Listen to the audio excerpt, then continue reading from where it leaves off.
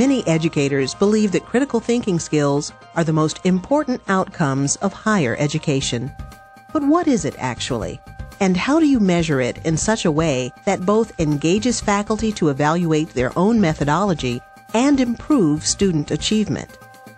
Traditionally, critical thinking has been characterized by the ability to evaluate and question formal arguments and conclusions. That is to say, what is called formal reasoning.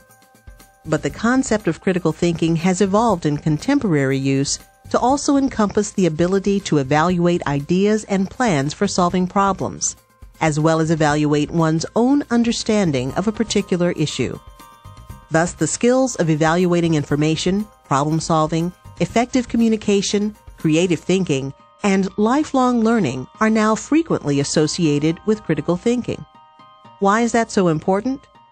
For one thing, these very skills are what have been characterized as 21st century skills, the higher order thinking skills every student needs to compete in the ever-changing global economy.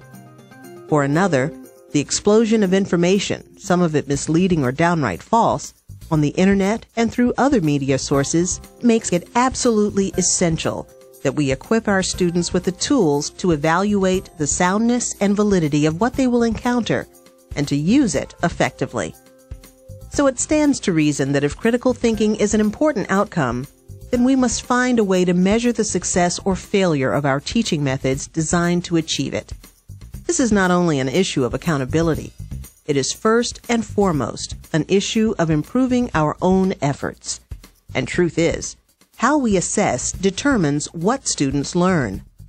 For example, if instructors tend to assess rote retention of factual information, then students will naturally pursue the goal of memorization rather than developing critical thinking skills, such as those associated with the higher order thinking skills outlined in Bloom's classic taxonomy of learning. The challenge until now, though, has been how do we accurately assess critical thinking skills? How do you find a set of common skills that transcends disciplines? And how do you assess those skills in ways that are both reliable and valid?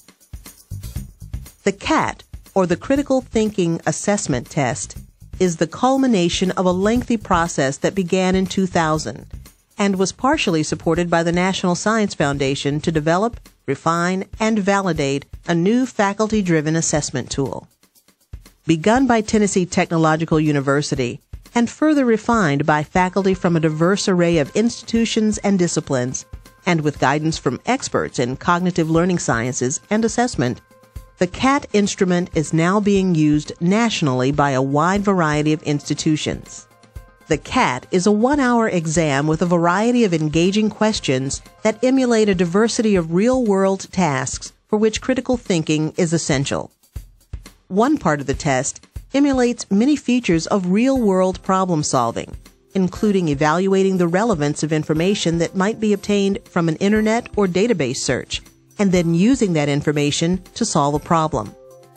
Unlike many standardized tests that rely on multiple-choice questions, CAT more accurately reveals students' underlying thought processes when confronted with real-world problems by relying on short essay answers to assess critical thinking. The test is scored in workshop settings by faculty members of the student's own institution. This is perhaps the most significant aspect of the tool. By assessing student performance using a faculty-driven instrument, CAT effectively closes the loop in assessment and quality improvement. The assessment process itself increases faculty awareness, not only of student weaknesses, but also of the effectiveness of their own teaching practices, and the discussion and adaptation of more effective practices are a clear natural outgrowth. This drives improved student learning. These are the skill areas CAT is designed to assess: evaluating information, creative thinking, learning and problem solving, and communication. While faculty in each discipline do not necessarily consider all of these skills to be essential components of critical thinking, most faculty find at least 8 of the 12 skills to be important components of critical thinking. But what makes CAT a valid assessment of critical thinking skills? considerable work has been done to establish CAT's validity. Faculty across a range of disciplines and institutions rated the questions in the assessment as valid measures of critical thinking. In addition to having high face validity, we compared student performance on the test with other measures of academic performance and measures that might reveal critical thinking skills. Performance on the CAT instrument is moderately correlated with other measures of general academic performance, such as the ACT and SAT. Slightly higher correlations were observed between performance on the CAT and two existing multiple-choice tests that target a more limited set of critical thinking skills. Also, performance on the CAT correlates with several important topics on the National Survey of Student Engagement.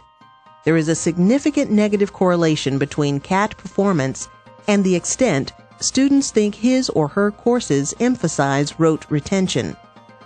In contrast, CAT performance positively correlates with an institution's emphasis on critical thinking and real-world problem solving, and whether they have a culminating senior experience.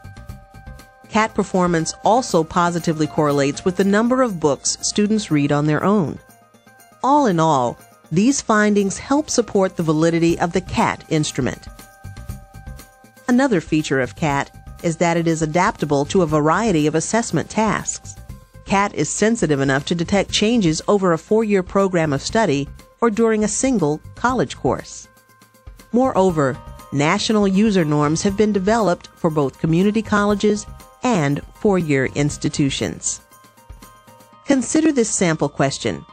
As you can see, students are continually prompted to explore deeper levels of critical thinking with a succession of probes.